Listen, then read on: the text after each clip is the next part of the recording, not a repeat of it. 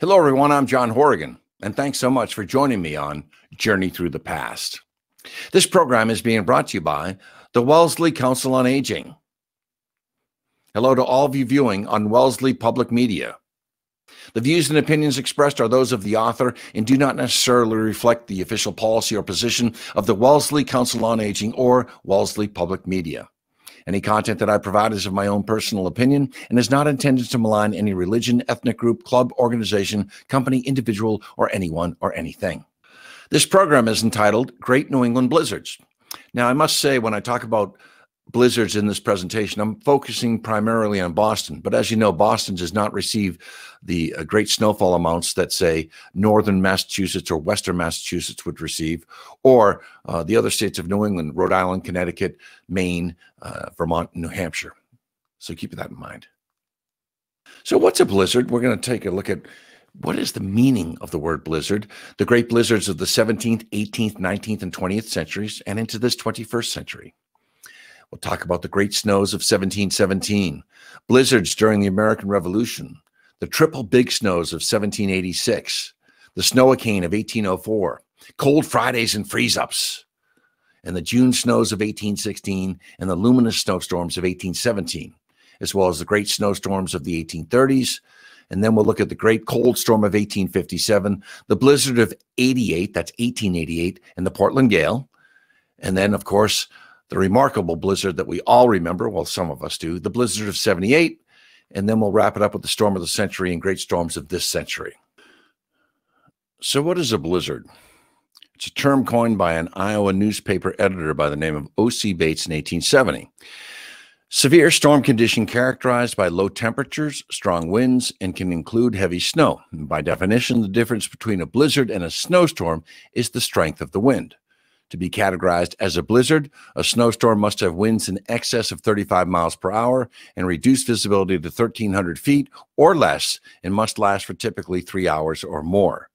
The 1972 Iran blizzard, which caused approximately 4,000 deaths, was the deadliest blizzard in recorded history. Let's talk about three landmark winters of the 17th century. Winthrop's severe winter, 1641 to 1642. Increase Mather's severe winter, 1680 to 1681, and something I call the terriblest winter, 1697 to 1698. So Boston Harbor froze over in the winter of 1641 to 1642. And there were bitter cold, long-continued freezes and deep snow from January 28th to March 3rd, 1642. Native Americans hadn't experienced a winter like this since the late 1500s. John Winthrop pictured there. Horses and carts went over in many places where ships have sailed. They passed with loads of wood and 6 oxen from Muddy River to Boston, and when it thawed, it removed great rocks of above a ton or more weight. The snow likewise was very deep, and especially northward, above 3 feet and much more beyond.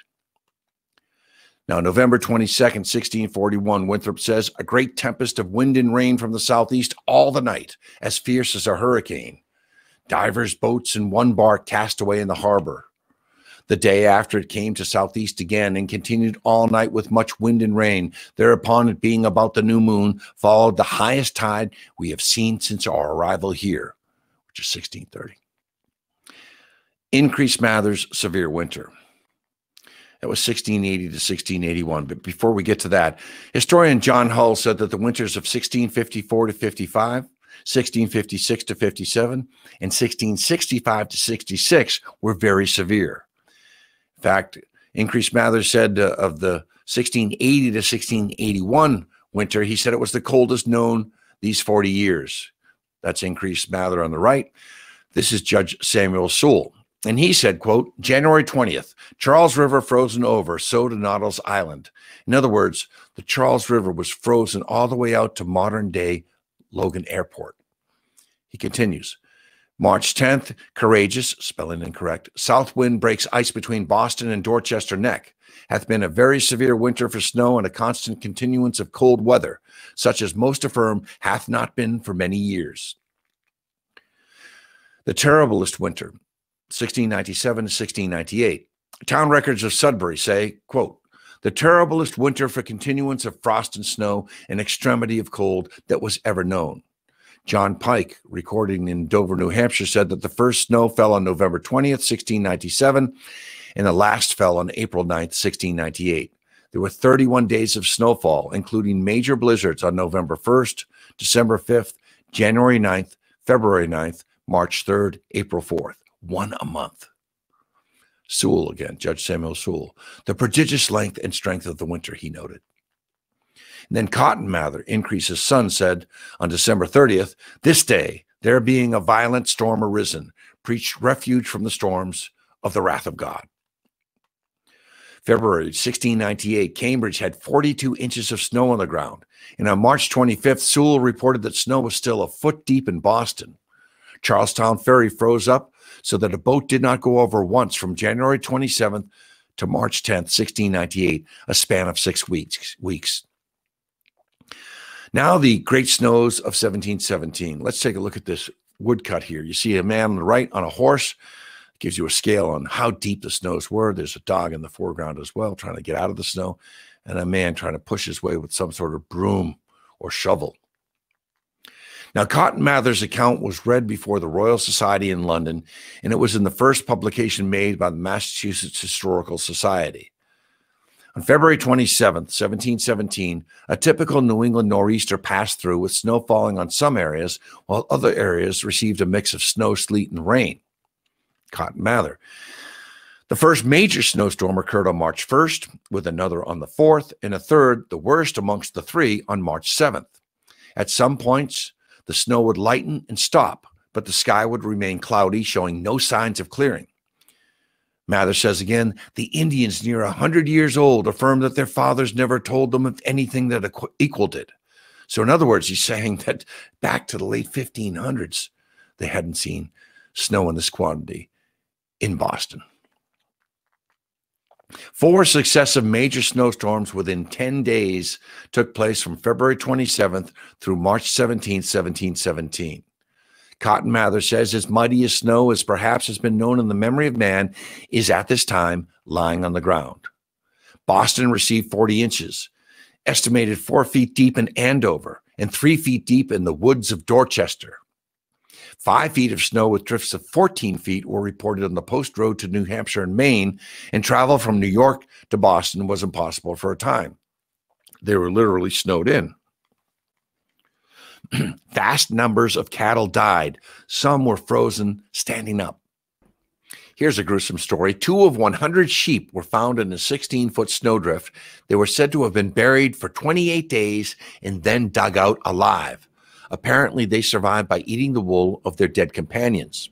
And 95%, you can hear snowplows outside. How ironic is that? 95% of the immobilized deer population was killed either by starvation, wolves, or bears. And there were 25-foot snowdrifts reported in western Massachusetts. Now let's look at blizzards of the American Revolution, 1774 to 1783. I'm going to talk about the wreck of the General Arnold, the largest ship at the time in the fleet of the 13 colonies in 1778. Now, the General Arnold sailed from Nantasket Road in Boston Harbor on Thursday, December 24th, 1778, along with the privateer Revenge, bound for the West Indies. Privateers, just another cute name for pirates. Well, the Revenge, due to its speed and expert navigation by its captain, Captain Barrows, cleared Race Point at Provincetown and beat the impending storm. But the captain of the General Arnold was James McGee.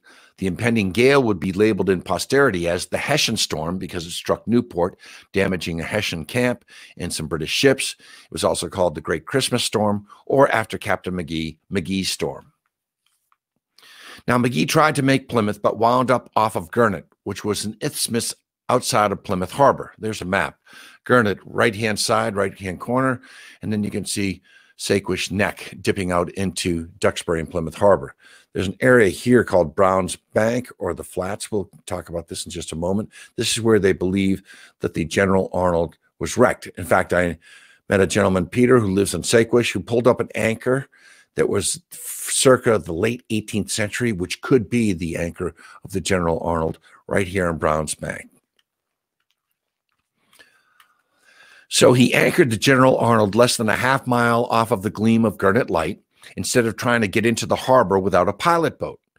Again, shallow shoals. It would have been, especially with choppy surf, it would have been very dangerous for him to try to make Plymouth. That's bug light on Gurnet light.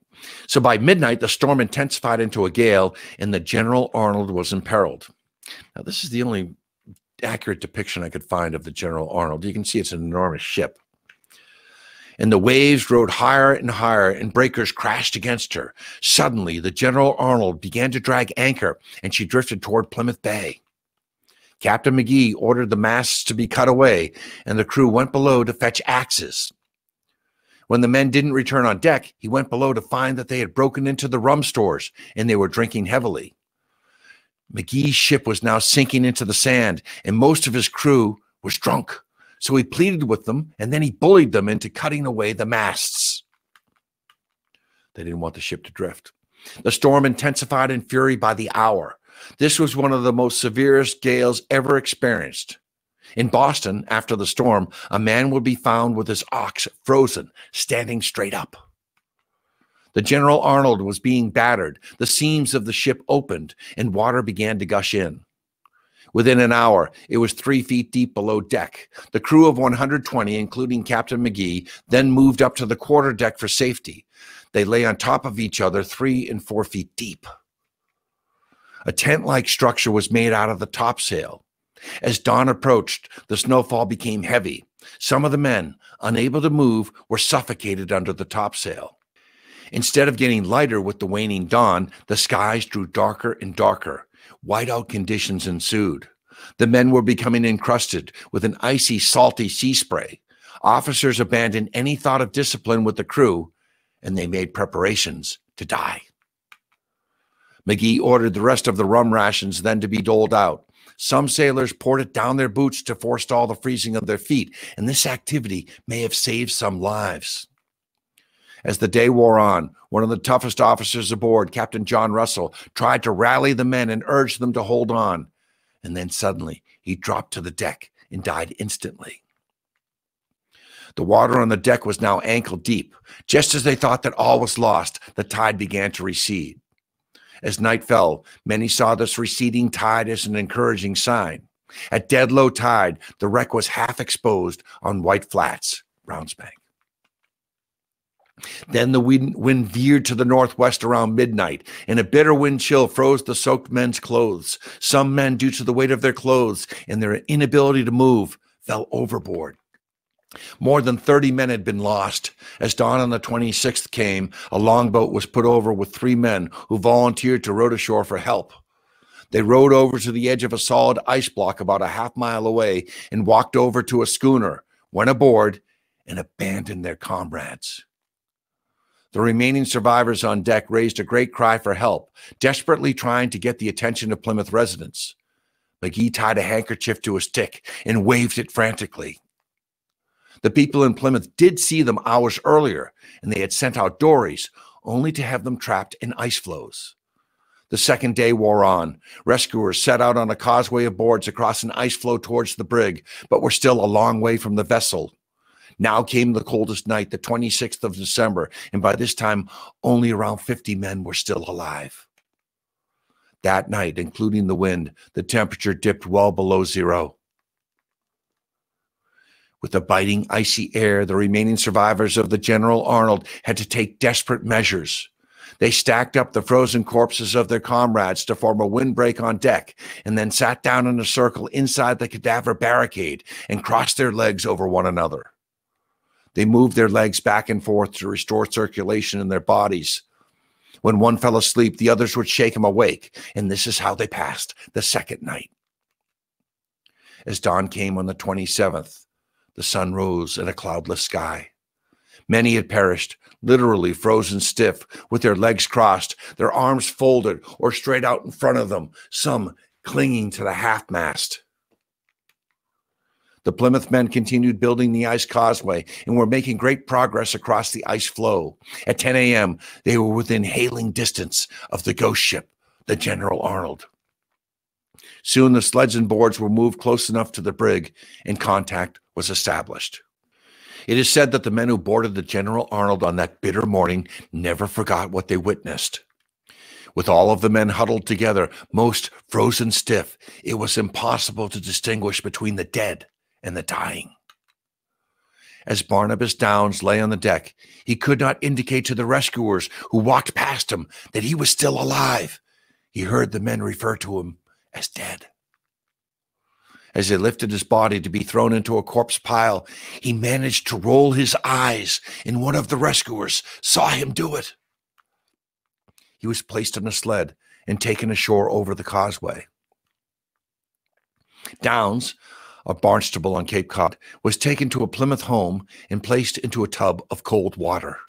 After 3 hours immersion, he was revived enough to suffer excruciating pains as the blood began to circulate through his thawing limbs. Downs later said that the pain was much worse when he was regaining circulation than it was when he was freezing to death.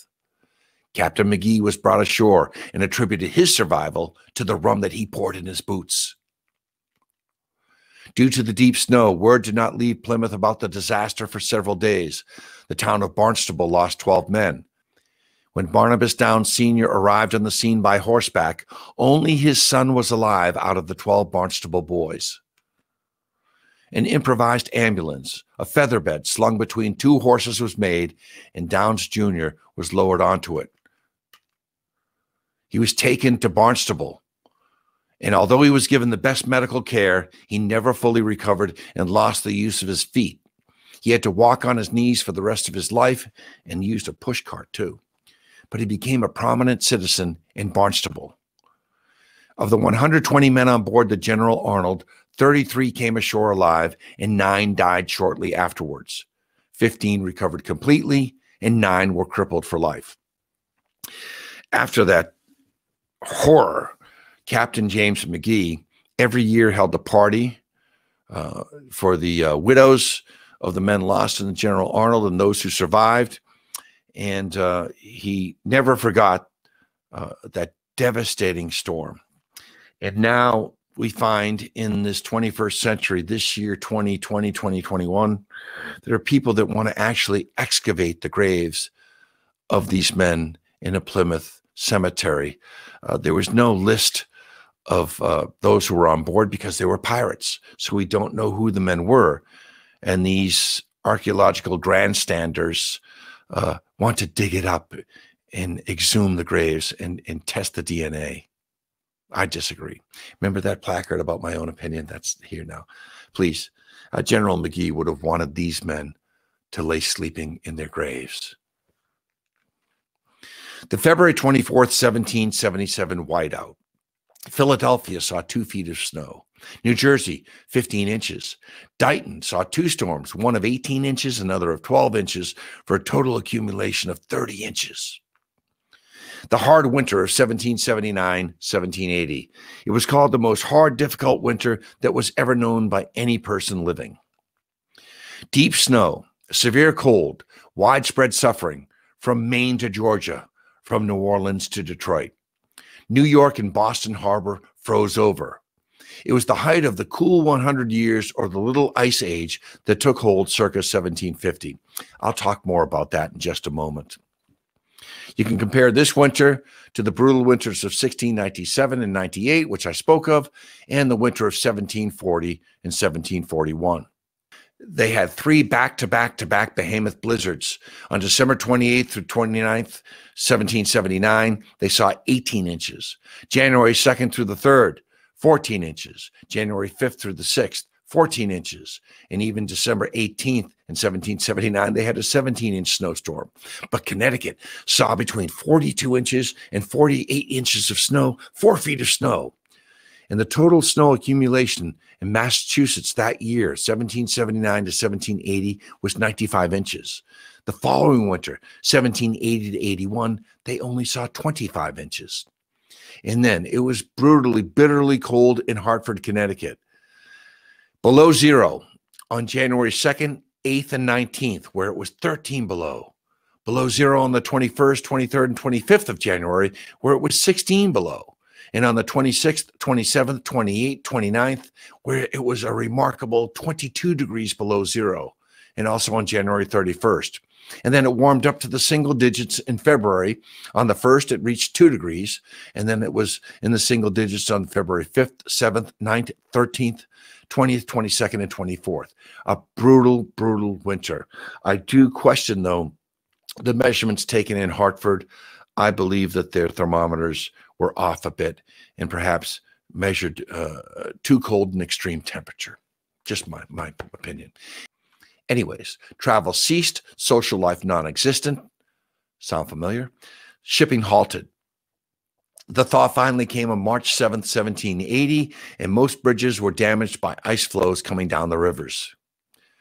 Now, the winters of the American Revolution, the severe winter that I just spoke of, 1779 to 80, and also 1781 through 1782. There were moderate winters, 1775 to 1776, 1776 to 1777, and 1777 through 1778. There were mild winters, 1778 to 79, and 1780 to 81. Now let's talk about the triple snows of 1786. By November 20th, Salem Harbor had froze all the way out to Naugus Head. 24 hours after boats had passed along the Connecticut River at Middletown, Connecticut, the ice was strong enough to support horses and sleighs. Snow fell on December 4th and into the next day without interruption, leaving 20 inches of snow on the ground in Boston. It was 9 degrees below zero in Hartford. Hundreds of tons of hay were lost at Rowley and floated to Ipswich due to one of the highest tides in North Shore history. Wharves in Boston were flooded and goods were lost. Grain, casks of rum, and textiles. When the ship Lucretia foundered, 5 of its 11 hands jumped into the boiling surf. They made it ashore alive, but perished due to exposure in the snow when they went searching for a house on Point Shirley in Boston Harbor. But the 6 men who stayed on board rode out the storm and survived. A Mr. Elwell and a Mr. Pulsiver, who were clamming, were caught in the storm. They sought shelter in a haystack in Rowley, and the haystack, frozen, was then carried out to sea, and the men leapt from ice floe to ice floe and found shelter on an island near Ipswich until they were rescued. The sloop Thomas was wrecked in Marshfield, losing the captain and 2 deckhands. 12 were lost on a sloop that was wrecked on Levels Island in Boston Harbor, and a sloop crashed on Gurnett Beach, just near where the General Arnold went down, and the men found shelter at the lighthouse. Some of the men had wandered north on the beach, found a duck hunter shack with a loaded gun, and they used it to start a fire to keep warm until the rescue party came. And then the 5th of December had been chosen as the date for Daniel Shays' rally in Worcester, but due to the storm, it was postponed, and Shays' rebellion, an attack on the Springfield Armory, would be thwarted in February of 1787 after 2 militias were raised. Now, the second storm began on Thursday, December 7th, and then abated. But on Friday, December 8th, it snowed for 2 days through Sunday morning, leaving roads impassable. And according to the Massachusetts Gazette, people were paid to level the streets. Now, this is the first instance of public servants removing snow from the streets of Boston and getting paid for it. Several people were caught in these storms and went missing, only to be found frozen to death later. The Snow-a-Cane of 1804. Snow fell recently, October 30th, 2020, in the Boston area, and it also fell in southeastern Massachusetts in early October 2009. I remember the Patriots played that day in snow. But dawn on October 9th, 1804, Noah Webster, a noted historian, said, "Such an event is very remarkable, the only one I have found recorded. Gale force winds from the Hudson River Valley in New York to the Massachusetts coast. It had been unseasonably cold in early October, and 20 inches of snow fell in parts of western Massachusetts. There were 3 to 4 foot snowdrifts in the Green Mountains in Vermont and the White Mountains in New Hampshire. Rain turned to thunder snow with lightning and violent wind." We've experienced thunder snow here over the past few years in Boston, and many orchards were destroyed. Massachusetts was the cider capital of the United States at that time. It destroyed many pear, peach, and apple orchards.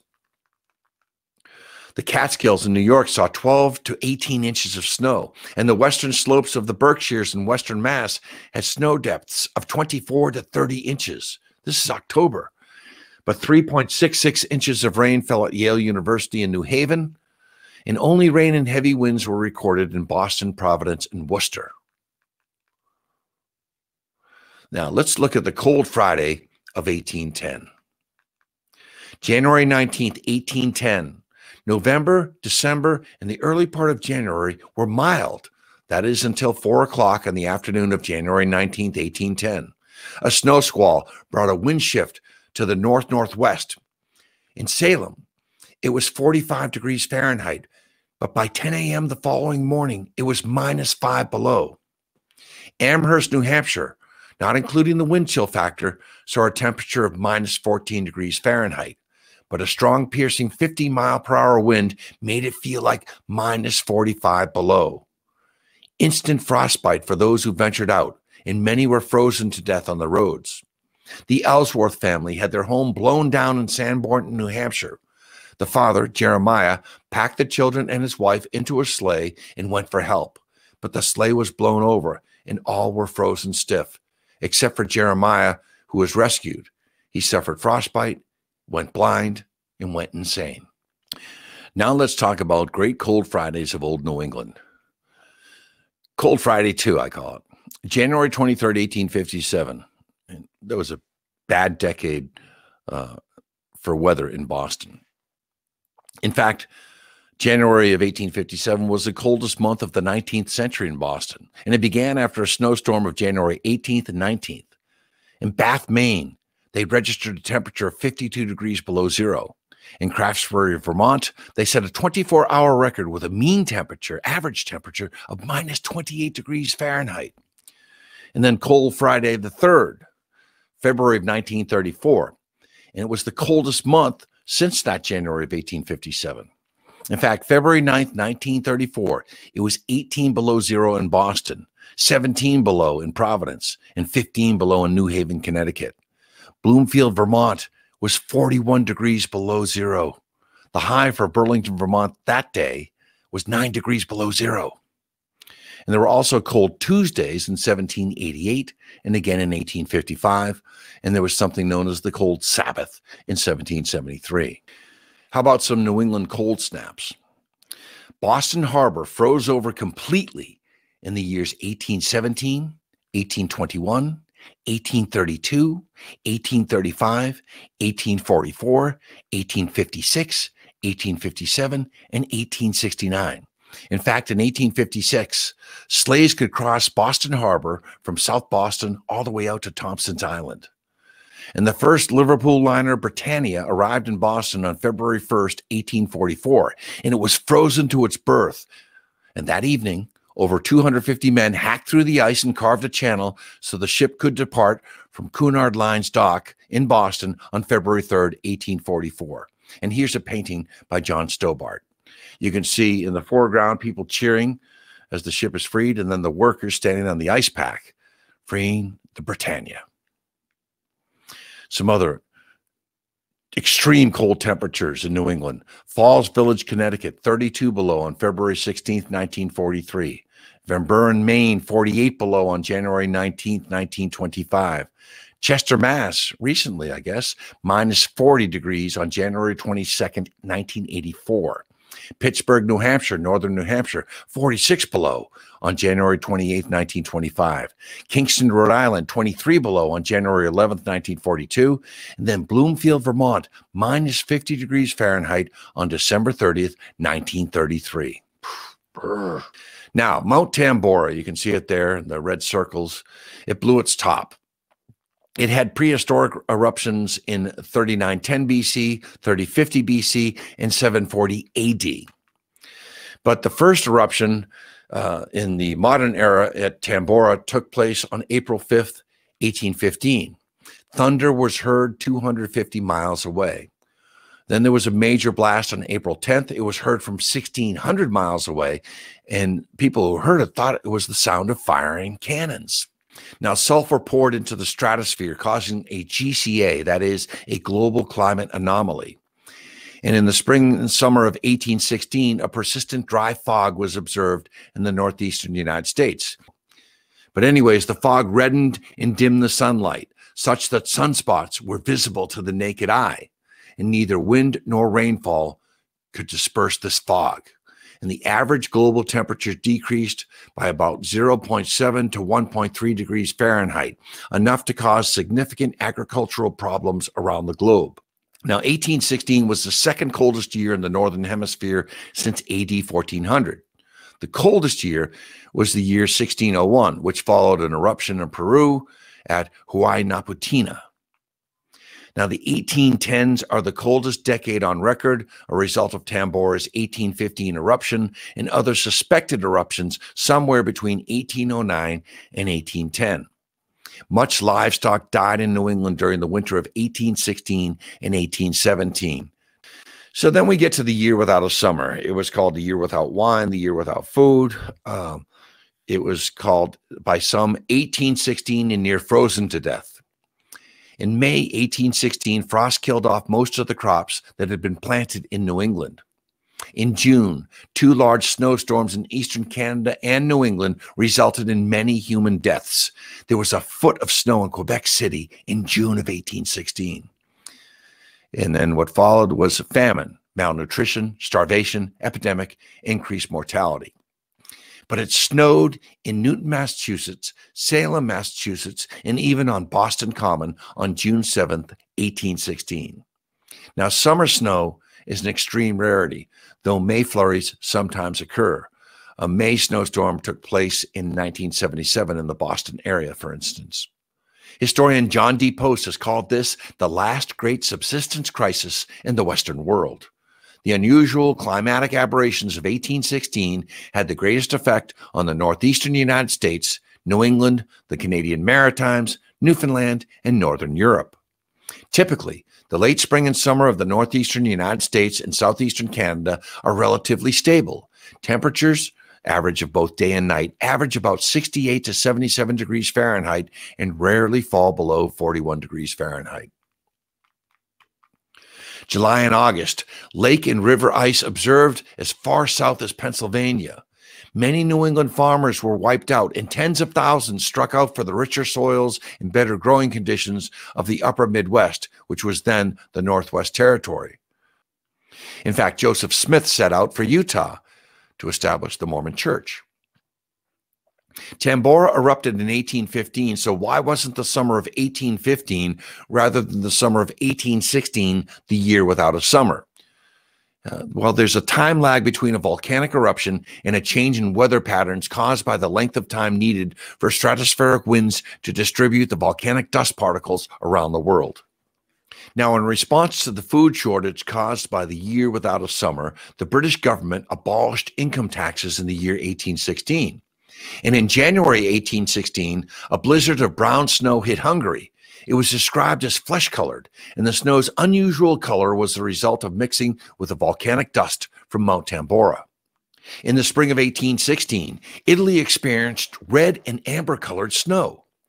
And on June 5th, 1816, it was 91 degrees Fahrenheit in Salem, and it dropped to 32 degrees Fahrenheit by June 7th. Incredible drop of 59 degrees in a matter of less than 2 days. Near Danville, Vermont, snowdrifts were over 34 inches high. Massachusetts physician William Bentley wrote in Waltham, Massachusetts on June 12th, quote, "In few seasons have we heard more bitter complaints against cold weather than since June has come in." In fact, he reported frost in Waltham, Mass on July 8th. In Franconia, New Hampshire, Edward Holyoake wrote on June 7th, quote, "Exceedingly cold, ground frozen hard, and squalls of snow throughout the day. Icicles 12 inches long in the shade at noonday." And then, in 1817, bizarre weather phenomena.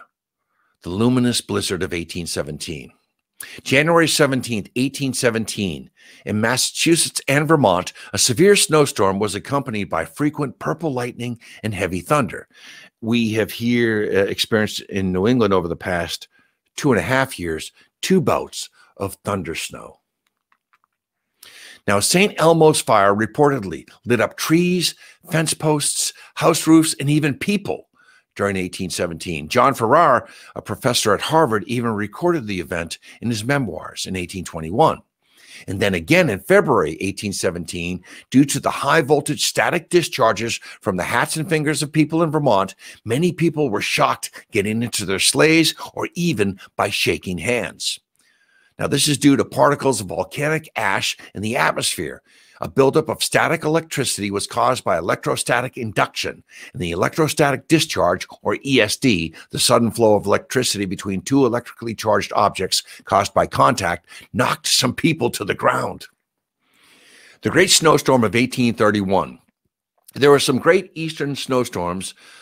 They include January 27th of 1805, Christmas Eve of 1811, January 18th through the 19th, 1857, which I spoke of, March 12th through the 13th, 1888, that was known as the Blizzard of 88, and February 11th through the 14th, 1899. Now, there was a monster snowstorm in 1831 on January 14th and 15th that spanned the Gulf of Mexico all the way up to Maine. Snow even fell in Georgia. Now, we know during the snowstorm that snow fell in Nantucket beginning at 7 a.m. and it began in Boston at 10 a.m. 2 feet of snow fell in Mansfield, Mass. 36 inches of snow, 3 feet in New Bedford, and Cape Cod saw 2 to 3 feet as well. And violent wind caused 6-foot-high snow drifts, and the storm finally ceased on the 16th of January, 1831. I spoke about the triple storms of 1786 in December. We also had triple storms in December of 1839. 3 gales of unequal fury struck on December 15th, the 21st, and the 27th in Boston in 1839. 90 ships were destroyed, and 200 more were dismasted, and over 150 people lost their lives. December 15th, there were hurricane-force winds and hail on Nantucket. The schooner Hesperus broke free, and her jib boom went through the upper window of a 4-story building. In Gloucester, over 50 vessels were dismasted, driven to shore, or carried out to sea. The shoreline was strewn with flotsam, rope and rigging, broken casks of cargo, and even dead bodies. Snowfall on the first storm, 16 inches in Hanover, New Hampshire, 20 inches in Concord, New Hampshire, and 18 inches in Amherst, Mass. The second storm began on December 22nd with heavy winds out of the northeast, although only a couple of inches fell in Boston and 3 inches in Providence. New York City got 7 inches of snow. The third storm, though, began on December 27th, and it was the most severe of all 3. It always seems when we get these triple snowstorms, it's the third one that wallops us. 3.5 feet of snow fell in the Berkshires. The Green Mountains saw 16 inches, giving them a cumulative total over those 3 storms of 49 inches.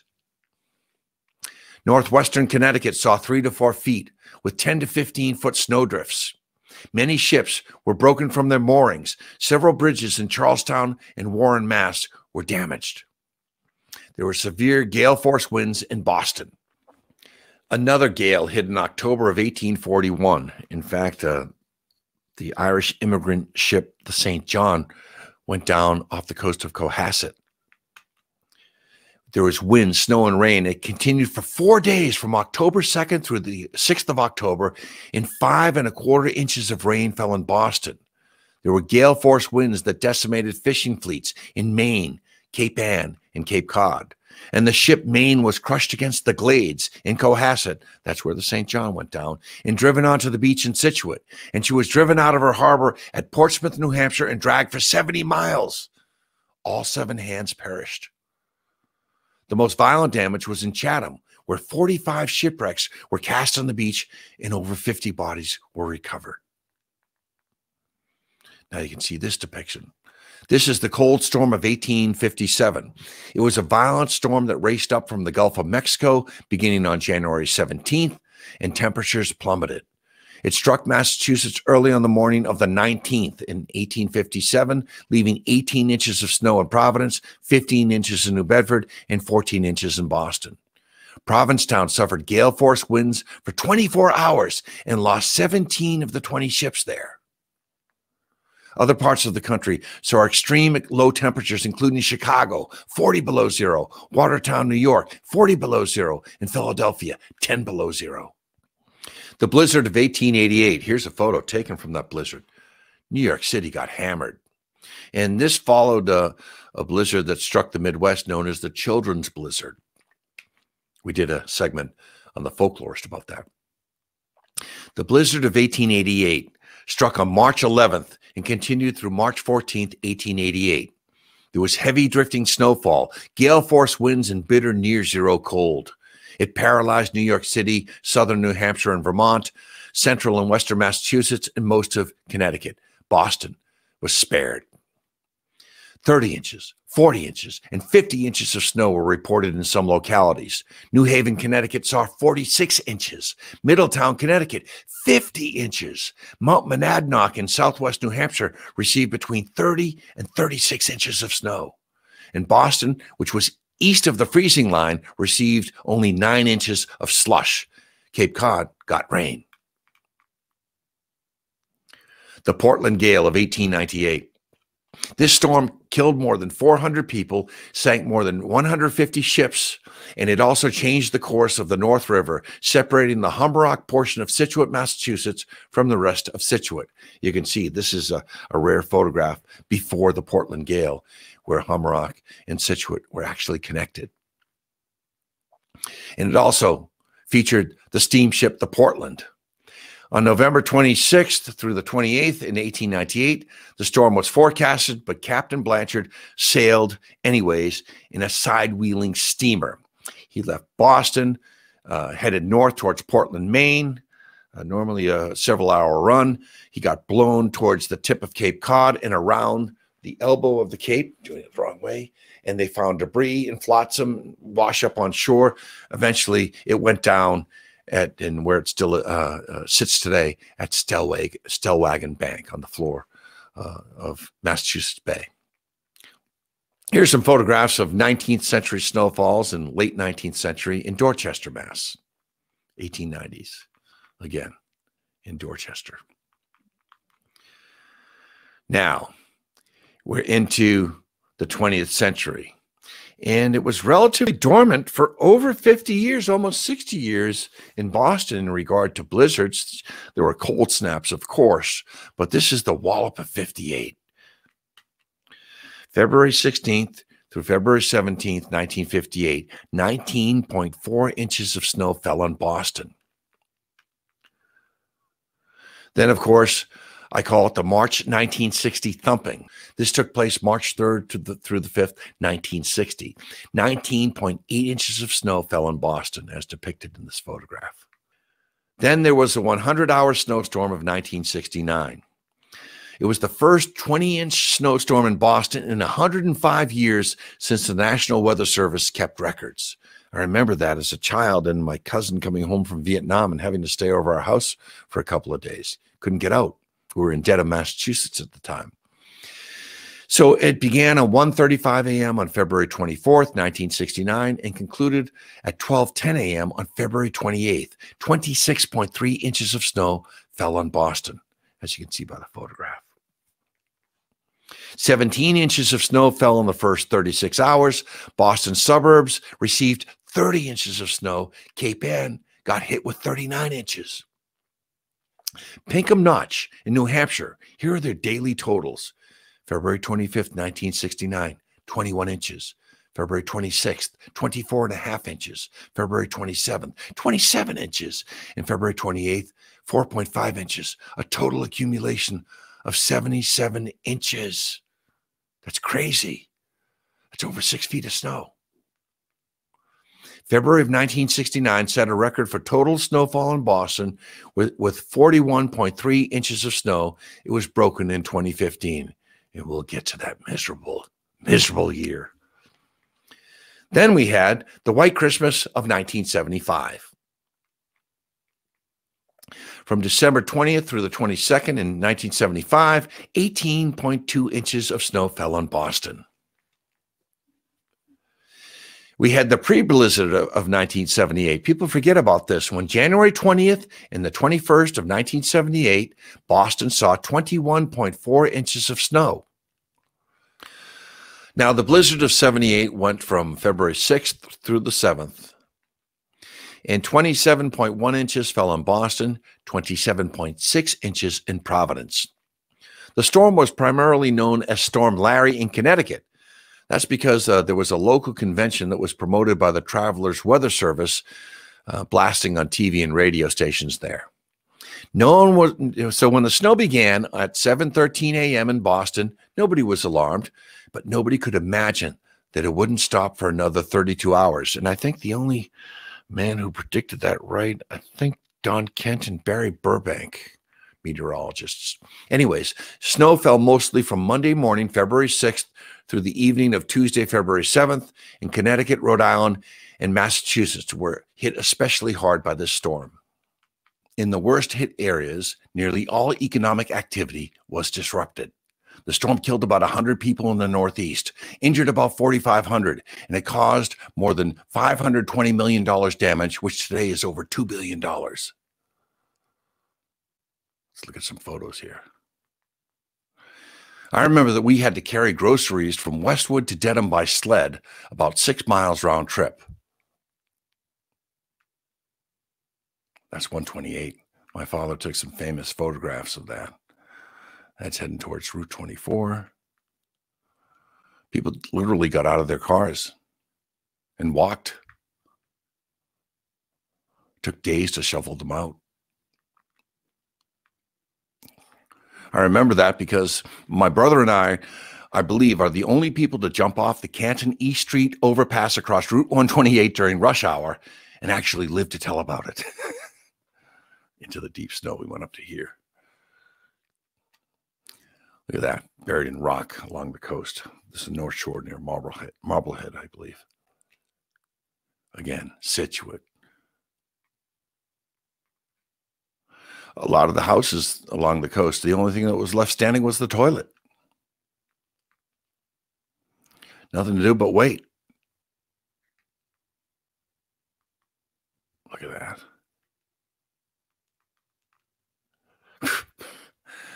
That's in Boston, I think South Boston. Charlestown. There goes my house. Look at the cars submerged in salt water. Can't recover them. Now, the Peter Stuyvesant, once a famed Hudson River riverboat, it was restored and made part of the Pier 4 restaurant in Boston's harborfront, but it was flooded by surging tide waters and left leaning and partially submerged, and the vessel later was demolished. Now, this is known as Motif Number 1, a fisherman's shack in Rockport. And it was to students of art and art history one of the most recognizable buildings in the world. But the relic was dumped into the harbor by the flood tides and towering waves. It's been since rebuilt. Skiing in Boston.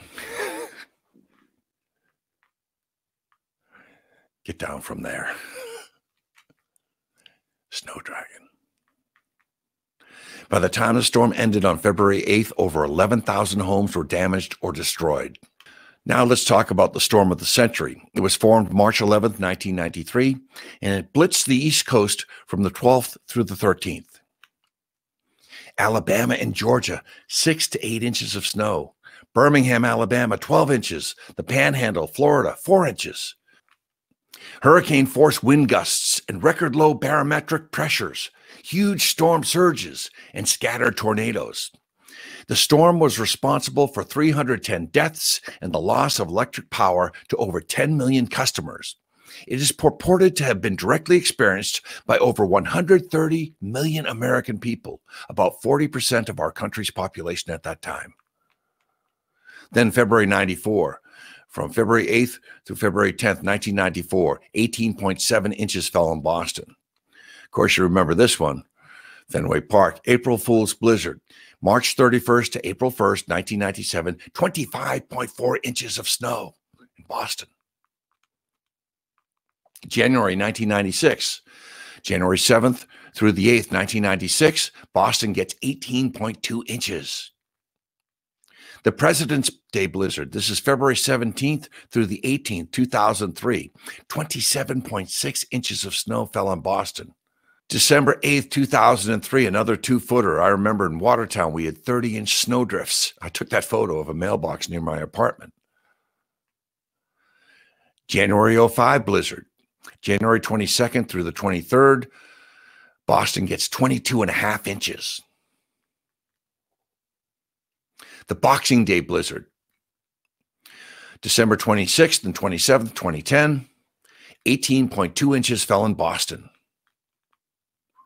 Here's the map showing the hard-hit areas.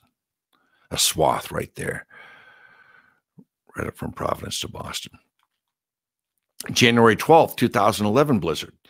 This North American blizzard was a major mid-Atlantic nor'easter and winter storm and a New England blizzard. The highest amount of snowfall was reported at Savoy, Massachusetts, Western Mass, 40.5 inches of snow. It caused widespread airport delays and school closings in the region. And isolated amounts of more than 2 feet occurred in eastern Massachusetts, in Wilmington, Winchester, and Lexington. This blizzard, together with blizzards later in the month, is estimated to have led to a loss of 150,000 jobs in the United States for the month of January. And just 2 weeks later, January 25th through the 27th, 2011, another major nor'easter, it wasn't a blizzard, slammed into New England, leaving 10 to 15 inches in southern New England. Now that bad winter 2015, blah. Boston set an all-time record for snowfall with 111 inches in one season. The record 30-day snowfall of 94.4 inches went from January 24th to February 22nd, 2015. February 2015 obliterated the previous snowiest month on record in Boston with 65 inches. January of 2005 had 43 inches. January of 1945 had 42 inches. February of 2003 had 42 inches. And February of 1969, 41 inches. Winter storm Juno from January 22nd through the 26th left 24.6 inches, and Marcus, which hit from February 7th through the 10th, 23.8 inches, made the top 10 heaviest Boston snowstorms of all time. First of all time, February 7th through the 18th, 2003, 27.6 inches. February 6th through the 7th, blizzard of 78, 27.1. February 24th through the 26th, 1969, 25.8 inches. March 31st through April 1st, April Fool's Storm, 1997, 25.4 inches. February 8th through the 9th, Storm Nemo, 2013, 24.9. Juno, 26th through the 28th, 2015, 24.6 inches. It was an official blizzard. And then February 7th through the 10th, 2015, Marcus, 23.8 inches. And again, you can see this is known as I call this the freezing cold Valentine of 2016. Look at the temperatures here. Boston, -9 degrees, the coldest since January 15th, 1957. Providence, coldest since January of 1984. Worcester, coldest since January of 1957. Albany, New York, -13, the coldest since January 24th, 2011. Hartford, -12, the coldest since February of 1996. Watertown, New York, -37 degrees Fahrenheit, beating the previous record of -30 degrees. And the coldest temperatures were reported at Mount Washington, New Hampshire, at -40 below zero. Now, this one here is the snow totals of 2015 to 2016. This is the next winter after that bad winter. And snowfall totals for Massachusetts during January 24th through the 22nd through the 24th in 2016, known as Jonas. You can see them leaving 3 to 6 in Boston, but the Cape got walloped. 2017, January 7th and the 8th, 2017, Winter Storm Helena. Massachusetts got 19.5 inches in East Bridgewater, 7.2 inches at Logan Airport. Winter Storm Nico brought heavy snow, blizzard conditions, and high winds to a swath of the Northeast during a brief one-day siege on February 9th, 2017. There's the map there. You can see to the west in Townsend, Mass, North Central Mass, got the brunt of it. February 13th, 2017, Winter Storm Orson, Massachusetts, had 16 inches in Heath. Also 15 inches in Savoy, Mass. They're way out west in the western part of the state, and 3.7 inches at Logan. Now, March 14th to March 15th, 2017, Winter Storm Stella. Major blizzard Eugene, it was called, struck New York, New Hampshire, Vermont, southern Quebec. 160 flights were canceled in Boston, but it was too warm, 40 degrees Fahrenheit, for snow. Hurricane force wind gusts, though, however, nearly 80 miles per hour were recorded on Cape Cod and 77 miles per hour on Plum Island.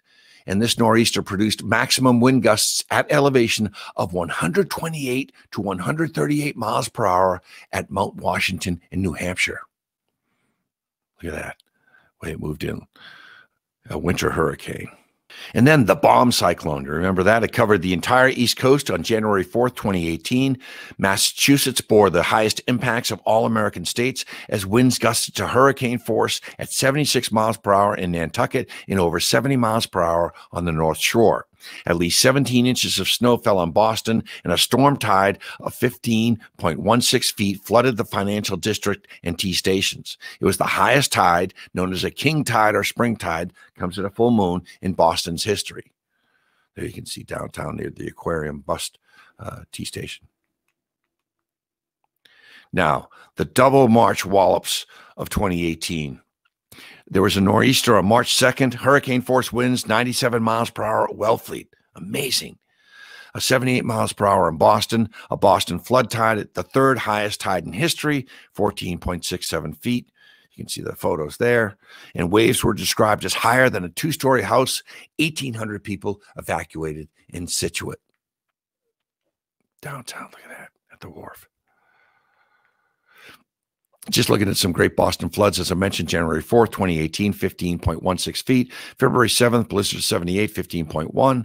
March 2nd, 2018, 14.67. January 2nd, 1987, 14.2. October 30th, 1991, 14.14.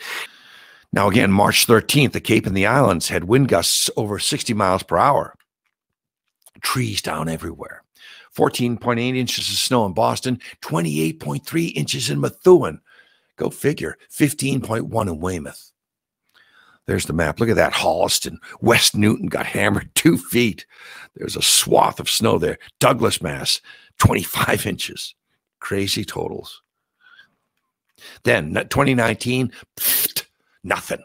Boston had an exceptionally snowless winter with only 27.4 inches accumulating, far short of its seasonal average of 43.8 inches, though a long way from its record low seasonal snowfall of just 9 inches, which took place in the winter of 1936 to 1937. However, Boston did have its slowest start on record for a snow season, receiving just 0.2 inches as of mid-January 2019. But then came March Madness, March 3rd and 4th, 2019. It was a hit-and-run snowstorm, dumped about a foot of sticky snow on the city in points north, 15 inches in Hopkinton, 15 inches in Canton. There's the map there showing Sharon got hit with 16.2. Then December 3rd, 2019, last winter. The highest snow totals were found in Worcester County, where Winchendon, Royalston, and Hubbardston each got 25 inches of snow on December 3rd, 2019. Other towns in Western Mass also got 2 feet of snow. Eastern Mass got hit hard with a little under 18 inches in Acton, Dracut, and Littleton. Dude, can you do my driveway? It snowed tonight. And then 2020. This is a storm here that took place April 18th, 2020. You remember that one? A wet late season snow. And then, of course, October 30th, 2020. Worcester and Grafton got 6.5 inches. Natick and Westboro, 6 inches. Boston set a record for the most snowfall in October with 4.8 inches. And then December 16th through the 17th, 2020, I call it Snowvid. Boston got 10.3 inches. Waltham, my home here, got 16 inches. Again, an anomaly. So what are the snowiest places in Massachusetts in the last 15 years? Fitchburg, 82.2 inches annually. Haverhill Lawrence gets 67.3 inches a year. Worcester, 64.1. Pittsfield, 62.1. And go figure, Lowell, 61.6 inches of snow annually. Now, the average annual snowfall in Massachusetts is 44 inches. And in 2014, 2015, as I mentioned, 111 inches, 110.6. 2004, 2005, 86.6. In 2010 through 2011, 81 inches. Just looking at some major snowfalls, as I reiterate, February 17, 2003, 23.6 inches fell in one day in Boston. April Fool's Day, 22.4 inches fell in Boston. Well, actually, recently, you can see the 21st of 22.1 inches, January 27, 2015, that bad winter. I'm going to go out and look at stores after I made this recording, and I can't because it's snowing. So as I record this on January 27th, 2021, it's snowing out. Well, we're not through the snow season yet in any year, so I hope you're careful during the snow, watch the ice, and peace be with you. I'm John Horrigan. This has been Great New England Blizzards. Thanks so much for joining me.